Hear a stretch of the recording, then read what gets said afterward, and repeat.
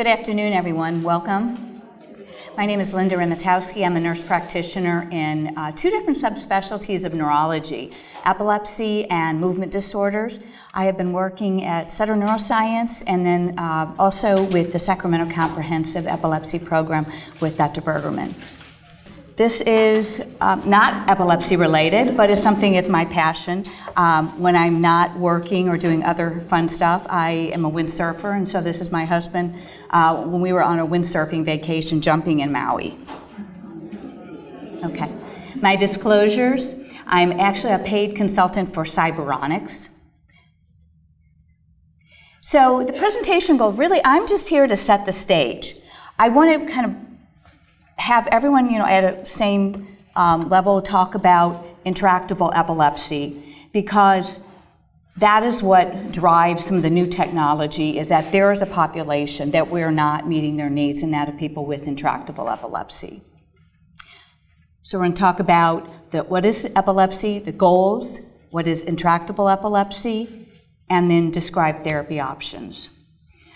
A seizure is abnormal and excessively synchronized neurodischarge, and the symptoms are based upon what part of the brain is involved. 1 out of 10 individuals really worldwide will have a seizure at some point in their life, and most of the time it's not repeated. So epilepsy, in contrast, is more than one unprovoked seizure. And it is 1% of the population have epilepsy, the prevalence of epilepsy at any given time.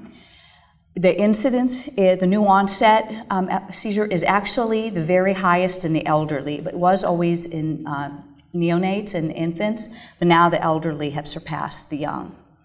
And mortality of people with epilepsy is probably 2 to 5% greater than the general population. And we don't like to talk about this, but we have to talk about it. And especially with our patients, it's a really tricky topic to approach.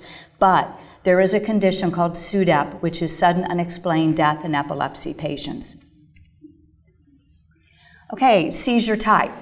So you can define, there are a lot of different ways to define seizure, and the most useful is how it starts. Either it starts one place and spreads, or starts everywhere in the brain at once. So the generalized pattern can be tonic, clonic, so a variety of different types, but the common theme is there is no warning.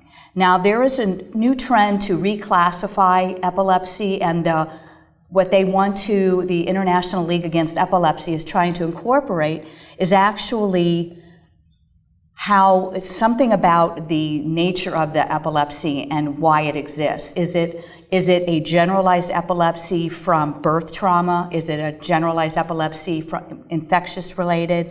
For example, juvenile myoclonic epilepsy is now known as a generalized onset presumed genetic. So the other type, partial onset, so focal or partial, and the old terms, we keep switching on the way we like to define these things. Before it was aura, and then it was simple partial seizure, and now we're actually going back to aura again. And then the other type is complex partial, and so now it is called focal onset with dyscognitive features. So it's a partial onset. The person does not totally have control of their level of awareness.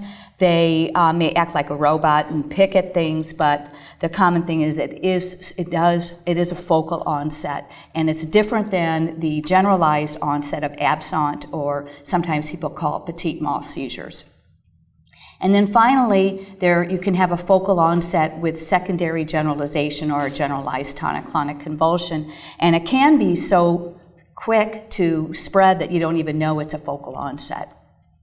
Okay, so the diagnosis, it primarily is in the history.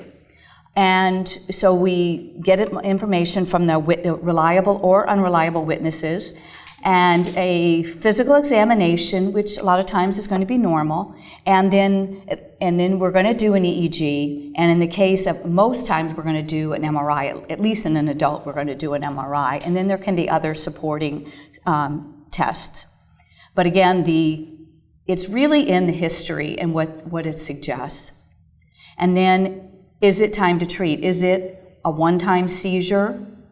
So we don't usually, 1 out of 10 people have a seizure. So do we want to treat? Well, let's say they have an abnormal EEG suggestive of a generalized seizure type that we know is likely to cause, have additional seizures. So we may treat after one seizure. And it's usually medication. So what are our goals of therapy? No seizures, no side effects, and no restriction for fear of seizures. Well, are we meeting these goals? There is a large population that no matter what you do, they're going to be hard to treat seizures. And the best study that outlined this was actually done in Scotland. And it was a very large prospective study that included new onset seizures, and it was from the very young to the very elderly. They followed, and so what they did was they just started them on medications, and 64% were seizure-free after the first drug. An additional 14% were seizure-free after starting either a second or third drug. And then of those, 3% were seizure-free on 2 or more drugs. So overall, 11% of patients are seizure-free if the first drug is ineffective. And so that's not the same as if they failed it because of side effects. But if they failed the first drug due to lack of seizure control, we know that they're likely a different category. And so what we know now is that we're calling people seizure-free after a failure to have their seizures controlled due to efficacy after 2 or 3 appropriately selected medications. So we have to also consider whether we had an adequate medication trial. Did we try a medication that may worsen that seizure type? And finally, is it in fact epilepsy, or is it one of the mimics? Is it psychogenic non-epileptic events? Is it physiological non-epileptic events? So we have to reconsider the diagnosis. So what do we do with these patients that are refractory or have intractable epilepsy?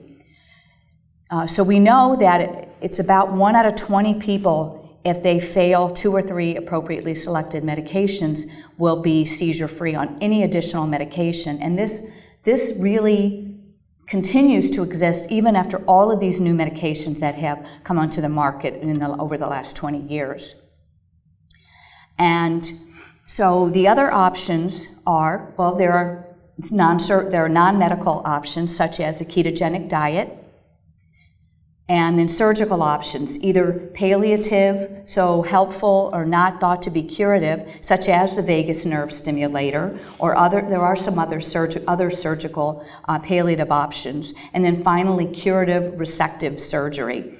Now, the people that have the best chance to be seizure-free are usually people, either if you have an identified lesion, or if you have temporal lobe seizures. And so there was a large population study in Canada, a prospective study of people with temporal lobe epilepsy that was conducted by Dr. Wiebe. And this was published in 2001 in the New England Journal of Medicine. What they did was it was a randomized controlled trial. And the way they were able to do it was that there is a year waiting period in Canada for the surgery. And so what they did was they did not make the people wait. The people that were randomized to surgery had the surgery early. So what they found, there were 80 randomized patients. 58% of the surgical group that actually had surgery were seizure-free with or without an aura. And 64, but this is because one person did not have surgery that was randomized to the surgical group. And if you throw out that one person, it's 64% were seizure-free after a year that were treated by temporal lobectomy. Only 8% of the medical group were seizure-free, and one case of sudden unexplained death in epilepsy patients in the medical group. Okay, well, in summary, talked about seizure and epilepsy treatment goals, medically refractory or intractable epilepsy, and the basic treatment options. And this is actually, and this happened at an hour south of here, southwest of here. This is in the Delta, just past Rio Vista. We were all out there windsurfing, and there were one of the two whales. I'm not sure if it was Delta or Dawn, but it was one of them. Thank you.